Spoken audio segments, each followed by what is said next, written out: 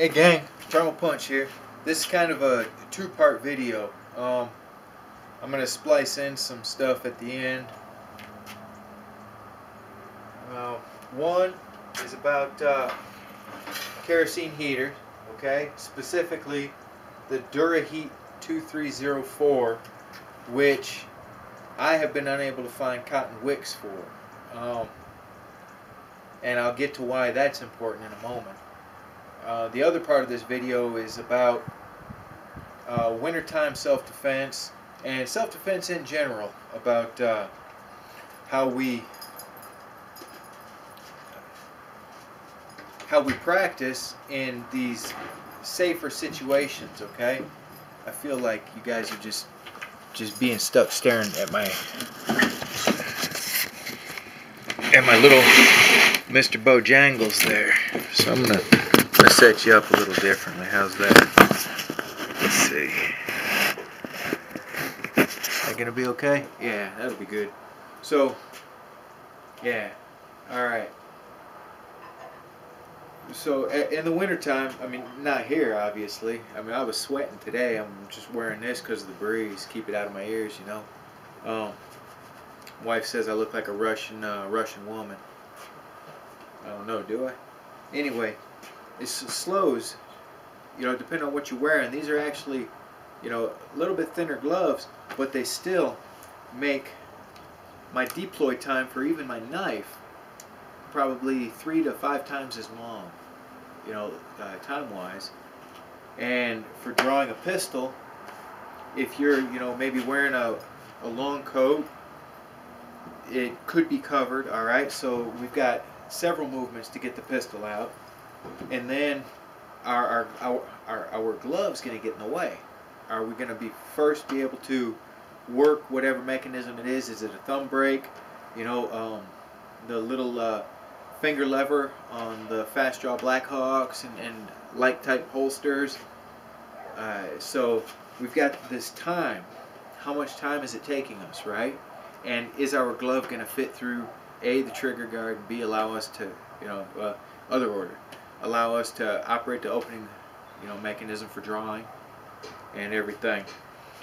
So, some things that we can do to make it a little better, because 999 times you go out, everything's cool, but that one time, you do not want to end up being fumbly and get gutted, alright? First, I always want to say, running is the best solution to many of life's problems, such as a guy with a knife or a baseball bat or something.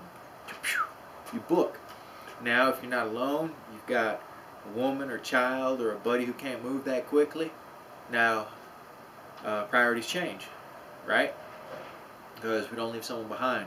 So if we got to defend ourselves, it should be done intelligently. So bear that in mind. Some of the things that we can do, mechanics gloves are, you know, they allow a greater degree of tactile ability. They're thinner gloves, they fit to your hands, and they can be pretty darn warm. Those are something that's good to have, even if you just wear it on your right hand, you know, or your left hand, whatever your hand is that you use. Next, I'm going to add a bunch of cane stuff at the end that I was talking about. That's it. You know, maybe we want to modify how we are carrying our self-defense item, you know, or maybe we want to modify our protective gear to make easier deployment easier, you know, like that. And I always want to reiterate that a knife, if you've got a guy with a knife threatening you, pulling a knife basically guarantees that you both are going to end up looking like the after picture of the Mussolini family, alright? This is a last resort, because everybody comes out fugly when the knives come out, okay? I'd rather you use a gun against a guy with a knife, okay, than pull your knife out, because it ain't like TV, okay, where the hero gets a like that and he gets time to look at it, and it's just a little teeny scratch, right? Because you got cat-like reflexes.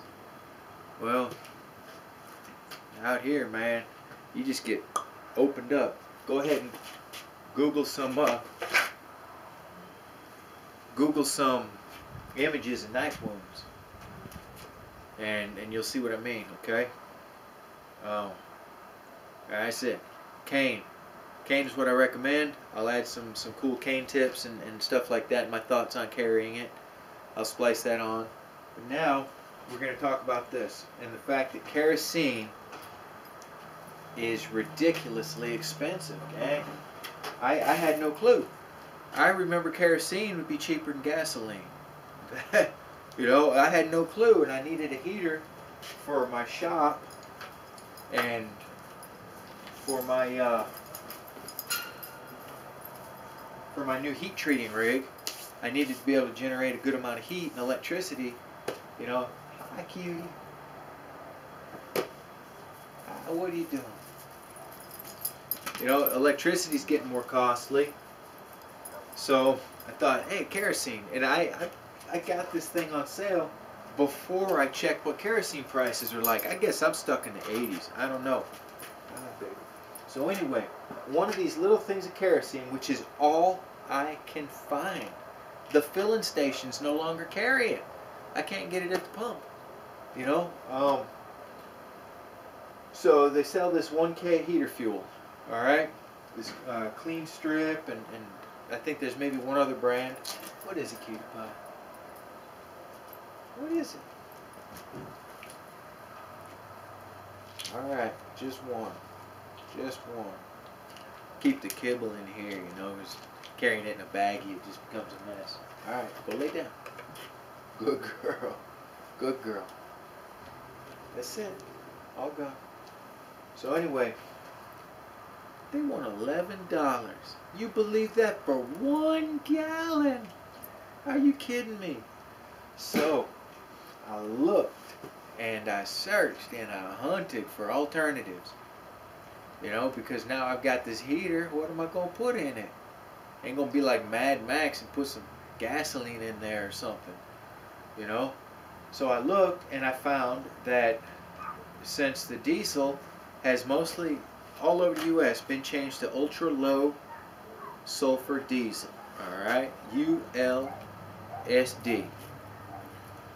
That with a little addition, you can use diesel in these kerosene heaters. Okay?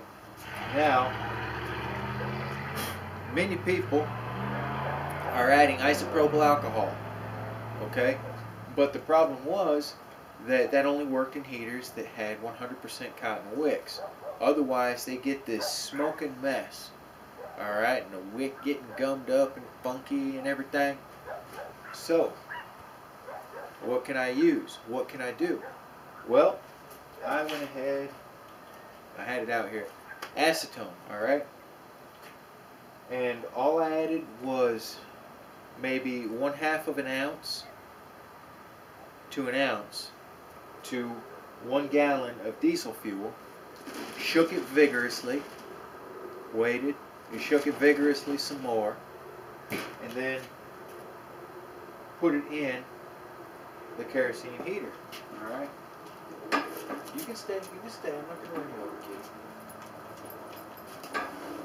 kid. So, I ran it for about 2.5, 3 hours, okay? And I had the carbon monoxide sensor in there with me. Alright, I wasn't in there first, and I tried it outside. You got to try it outside, okay?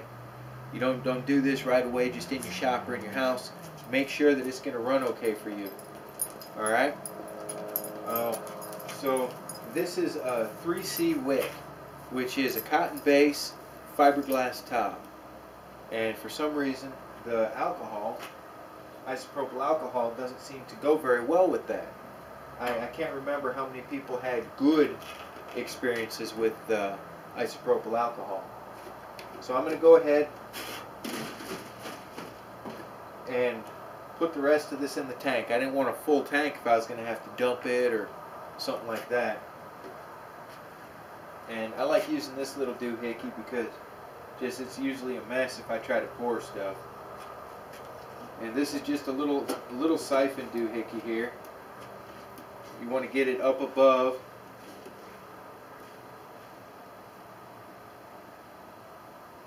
And once you get her going, it just kind of runs on its own.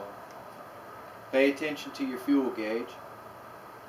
And now, I want you to be safe. You're going to try this, you try it outside. You use your own carbon monoxide sensor. I don't want you going in and doing something different or whatever and asphyxiating yourself, okay? You got to be safe.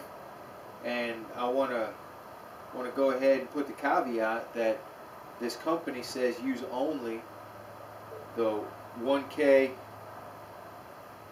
kerosene, the 1K type heater fuel. There we go. Now with this, you undo the little cap at the top to make sure that it pisses out any extra. That way you get fewer dribbles, okay?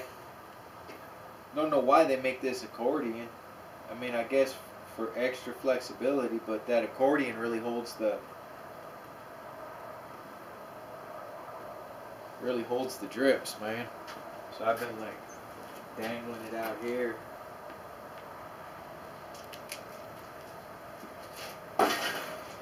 Alright, so I have run this, like I said, approximately 3 hours, and I had 0 parts per million, or parts per billion, I misremember what it is, I think it's per million, on the carbon monoxide sensor. What are you doing, stinky dogs? Now the way that these light, so you've got a wick here, and you're going to turn this sucker up. Okay, until it kind of reaches the end. Pop this open. This has a little deal here, and it pushes a little wire filament over, and the batteries make it heat up, and then it starts your wick. So here, I'll bring you over, and I'm going to see, because one of the things that people said about using the diesel fuel was that it did not want to light, and sure enough, it's not wanting to light. Oh, there she goes. I do have a little bit of a breeze. Now that was actually a better light than I've gotten with the kerosene. That was a very even lighting. And they want you to jiggle this to make sure it's seated correctly after you use that, because some people just want to jam their foot down on the that thing, right? Clang, clang. And knock the heater little grate askew.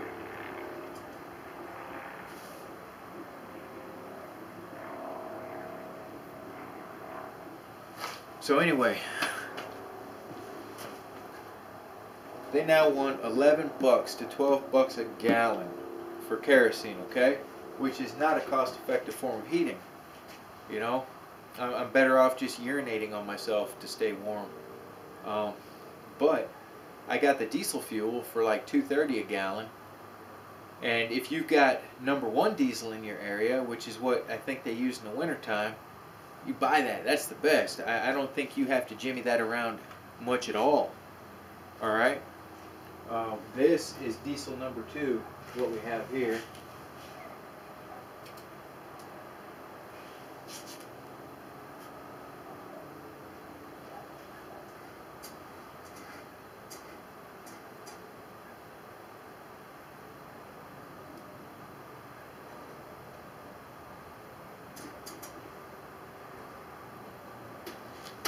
I'll generally move that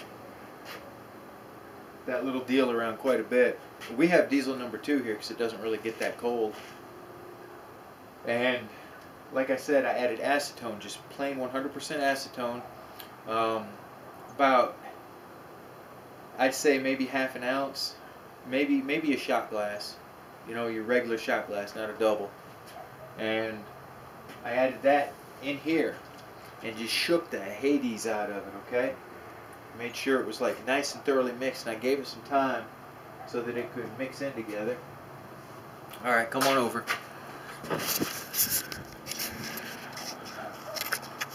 So you see what we got going on in there? It's looking pretty good. I want to move this around, try and even things up a little bit. There.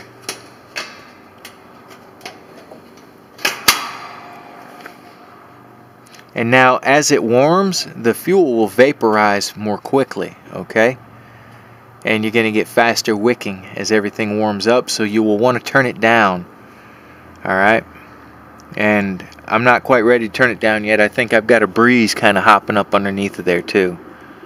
So that's kind of funking things up. Yeah, definitely got a breeze. I'm going to move this bugger over here. Hope we get a little bit of a windbreak.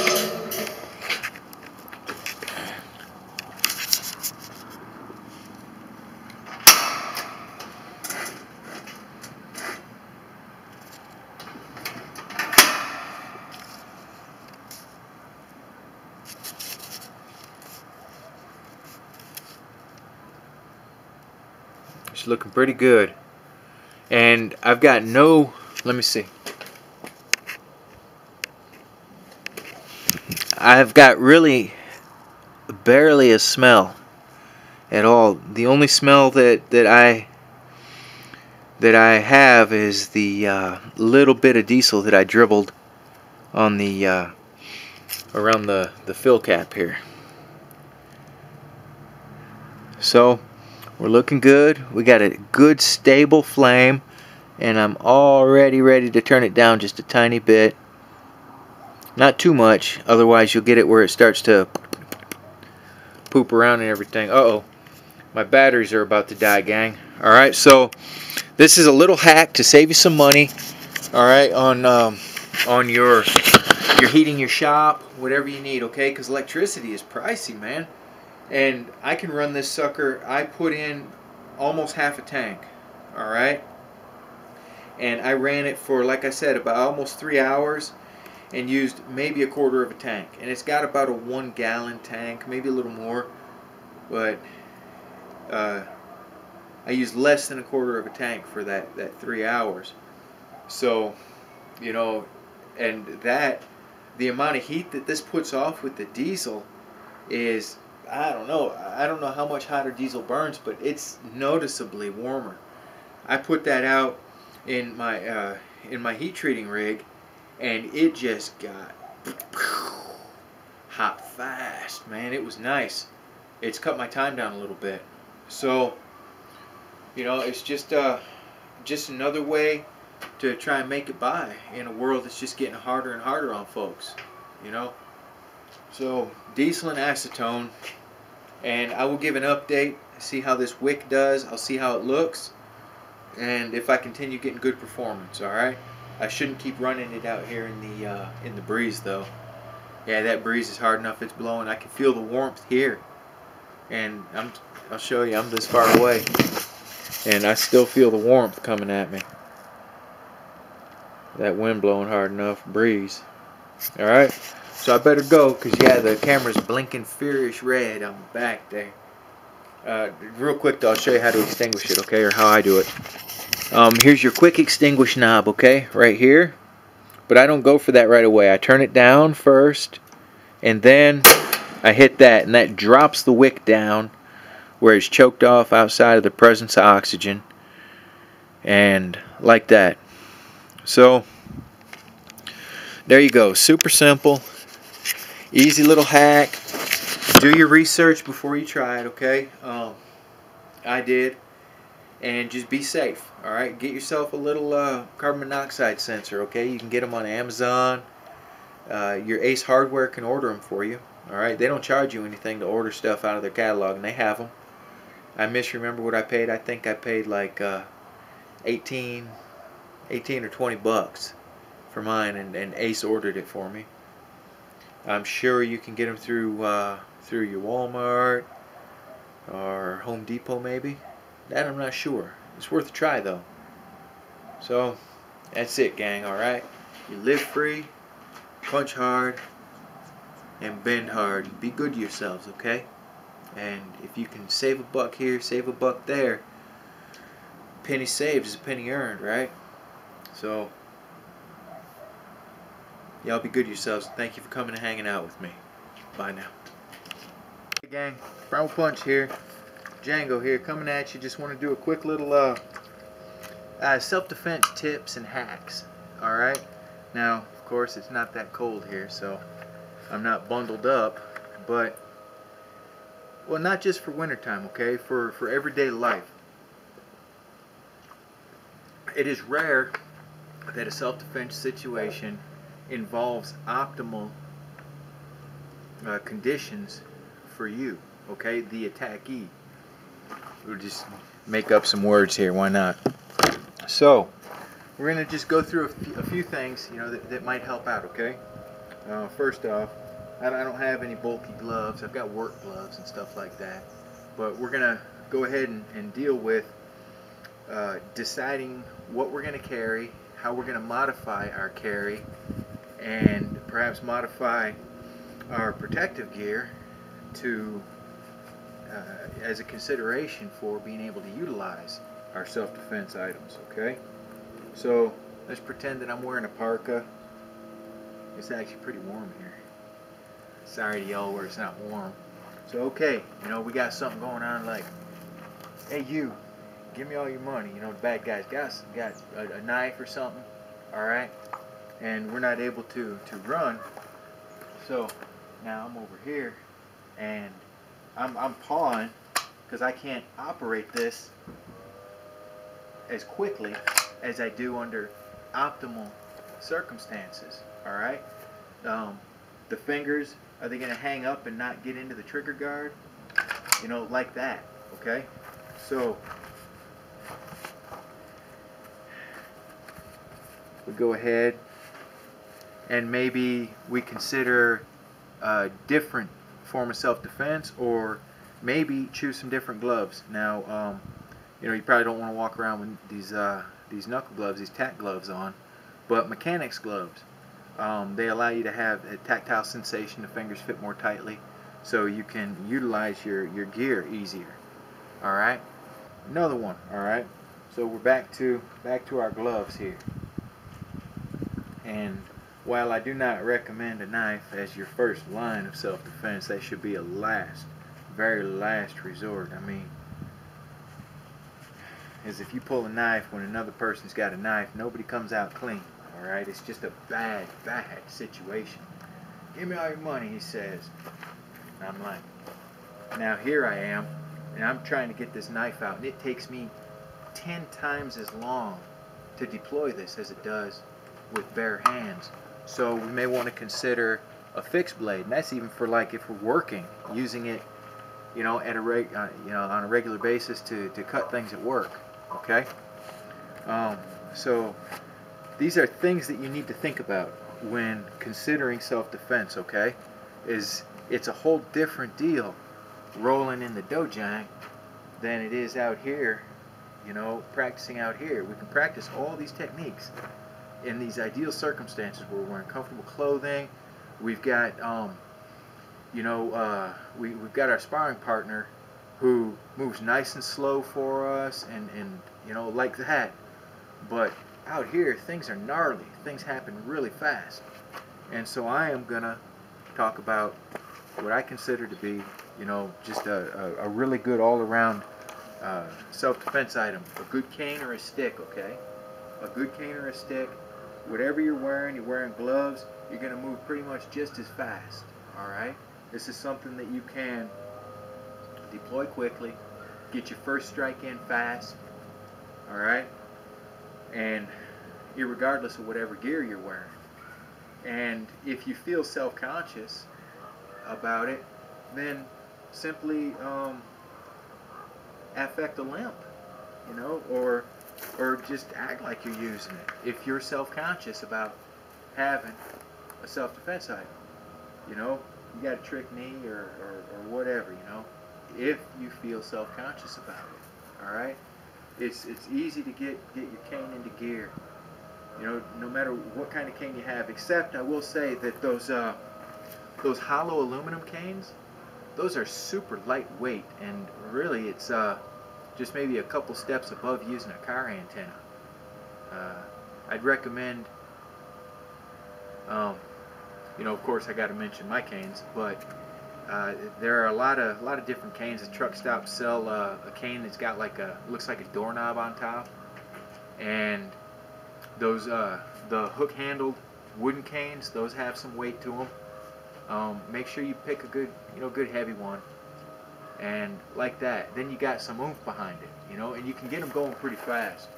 Those the one with the shepherd's hook sort of top, you can actually bring that up. You got your hand like that. You can bring that up quickly for a jabbing type strike. Put your hand however you want. You step into it. Drive for center to push them back, and then you can snap out that good strike. All right. A lot of different ways to get your cane moving.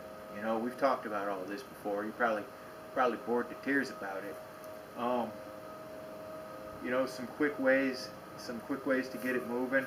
You can do a levering type strike too, where you move this hand 1 inch and you get several inches of movement because of where you're placing your lever, or your fulcrum. My apologies. So that's a quick way to get it moving. Just a quick upward strike to the grill, and then you can get a better hit, a better grip, and get your hits going. Really, really, really recommend a cane for just about any of your close quarter scrapping, And I'm not extreme close quarters, because once you're in tight, you can't really get a cane moving. When I say close quarters, I'm talking, like a medium range, not extreme close quarters combat. And at that point, man, it's just like it's just root hog or die once you get in too close. Better just break out the teeth and nails.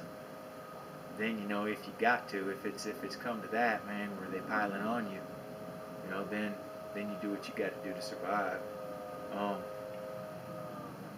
But yes, these are all considerations, not just in wintertime, but what do you wear? What are you wearing? Are you at least rolling, 1 out of every 10 times with your sparring partner doing it in street clothes, because it's just a completely different feel. It's just stuff that I thought, might be a good time to talk about that, especially the wintertime hacks, because it's a lot different. There's a hawk just right there. I just think they're gorgeous,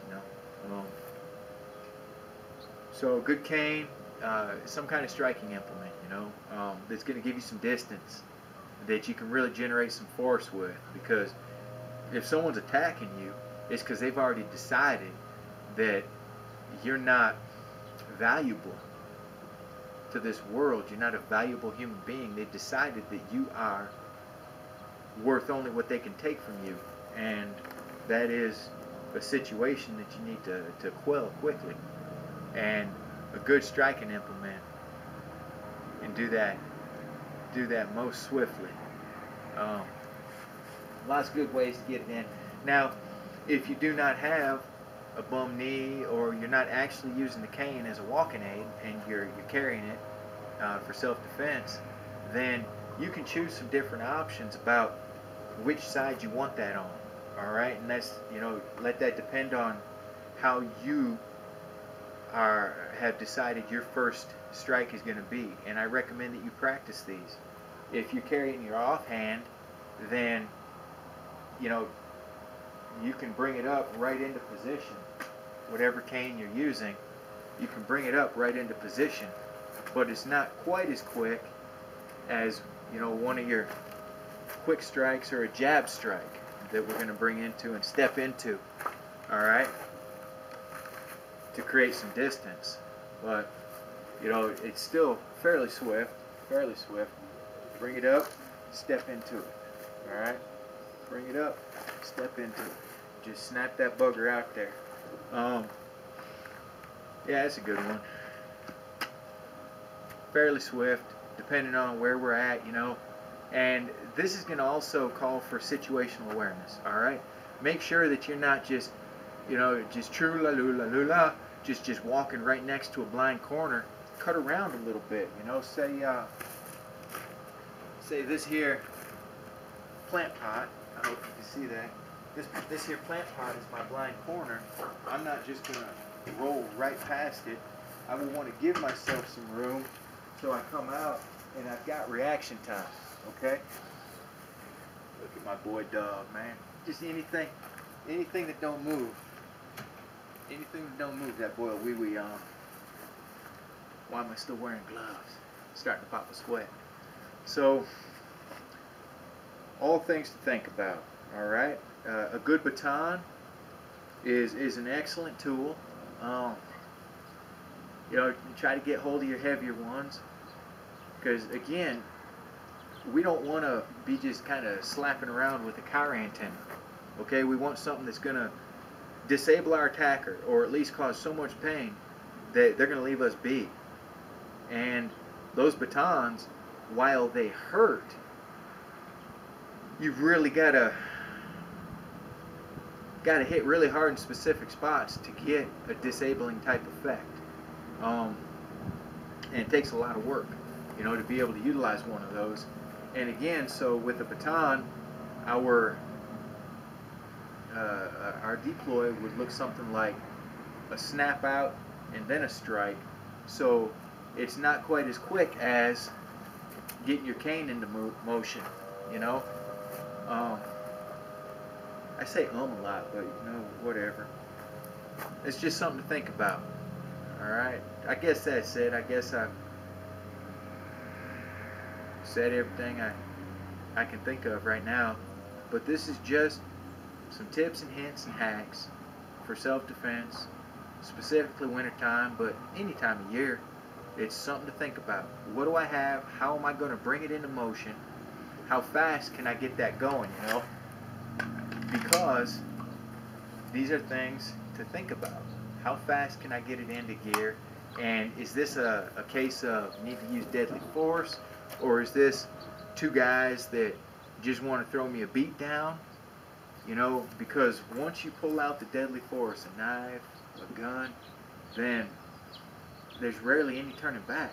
It just is really fugly from there on out. So you want to be pretty darn sure that's a situation that calls for it, you know. Me, I don't really make any pretense. I carry my cane, you know, just like this right here. So I can bring that up into the chin or into a weapon hand, that upward movement, and then it's just nighty-night bunny rabbits, you know. Everybody going to sleep. If I miss the top of the crown there, then I'm hitting the shoulder. Here's some collarbones going. Things getting disconnected. So, I don't know. Consider what your self-defense plans are. Alright? And what comes into play even faster are your hands. You know, depending on what's going on, you can always get your hands moving pretty quick. But if they're holding anything other than air in their fist, you want to keep some distance. Man, you don't want to get hit, and if you can, run. Alright? So, always have your running boots on, I guess. Alright, so, live free, punch hard, and defend yourselves intelligently, alright? Be good to yourselves, because you're worth it, and I dig you. Catch you later. Bye-bye.